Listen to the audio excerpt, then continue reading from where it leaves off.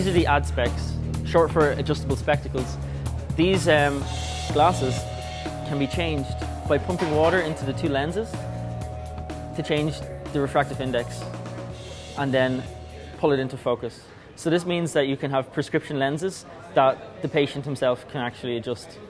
As your eyesight changes, because generally when you have a degenerative eye disease, your eyesight will change and you'll need different prescription, you can simply loosen the Allen key again, put more water in or take water out, and then screw the Allen key tight again. And then this means that you can have a pair of spectacles that will last for your entire life. These glasses are already on sale as well. They cost about 20 euros and they're being sponsored by different kinds of NGOs and governments as well to bring them into the third world. This would help people who would generally be put out of certain types of jobs because of failing eyesight. It will help to keep them working and help to improve their life and the economy of their area.